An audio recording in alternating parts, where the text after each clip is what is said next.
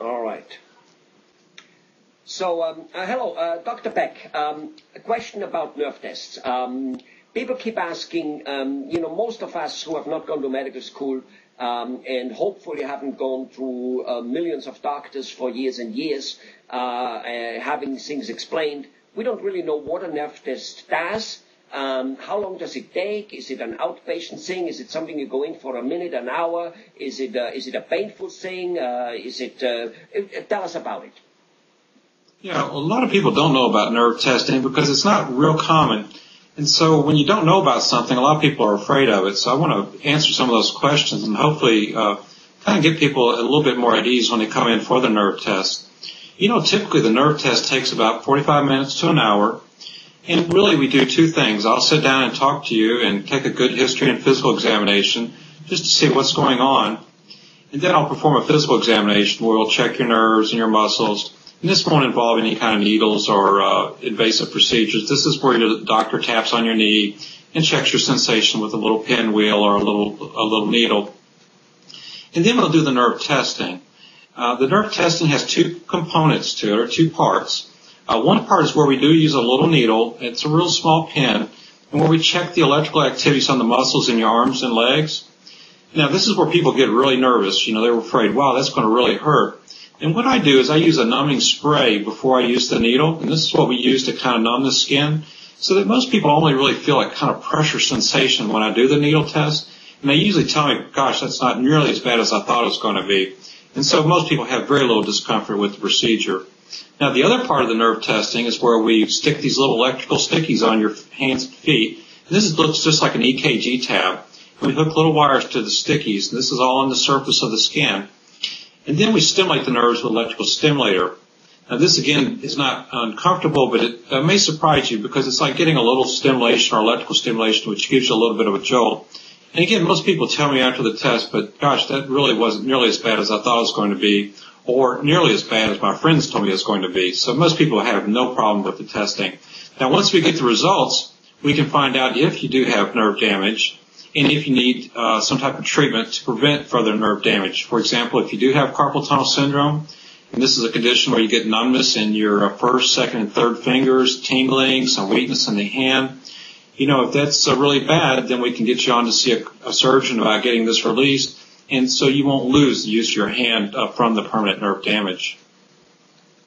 Well, all right, so that kind of explains it a little bit of what it is. So it's you come in, it takes about an hour, and you walk out. There's no pain involved, even though, yes, there is a little bit of a needle sticking, but it's a very thin needle, and on top of it, it gets pre-numbed. A little bit like when we go to a dentist, right? He pre-numbs us so that the actual sticking of the needle when we get the injection really doesn't hurt so much anymore, right?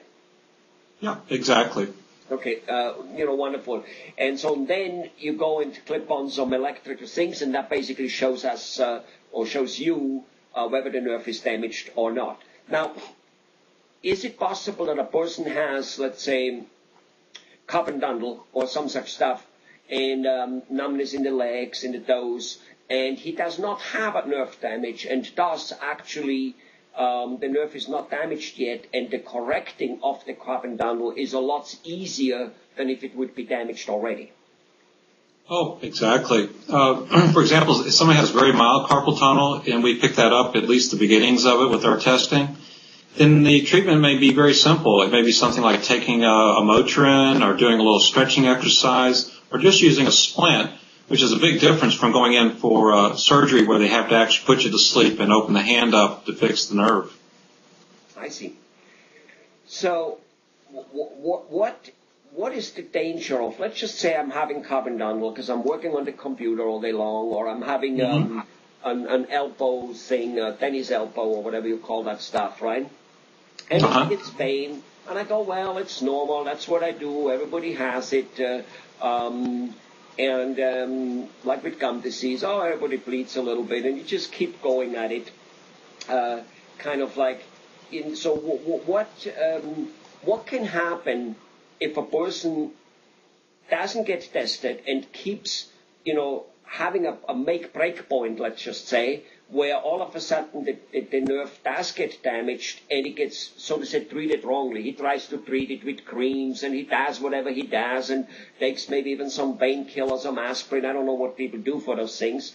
So basically he applies the wrong treatment too long, and the center of it, the nerve, is keeping getting damaged. What's going to happen? Well, it can be really bad. For example, I saw a fellow in here just the other day who worked in a factory where he used his hands on a regular basis, and he had been having problems for several years and decided not to go and see a doctor about it. He wanted to kind of put it off. Again, use things like you said, creams or Motrin, and just simple things, and hopefully not have any more problems. Now, by the time he got to come to see me, the thumb muscles were wasting away. They had irreparable nerve damage to them.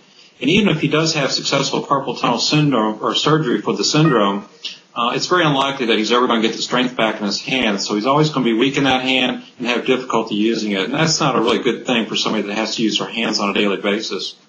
No, it is not.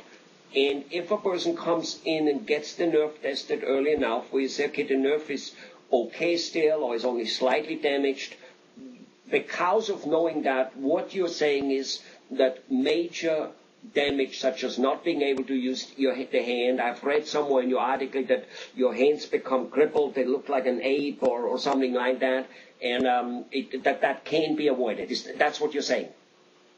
That's exactly what I'm saying. If we catch it early, there's lots of things we can do, even without surgery, to help prevent major problems. Well, Dr. Beck, I appreciate you telling us about that. I'm sure I'm going to speak to you more.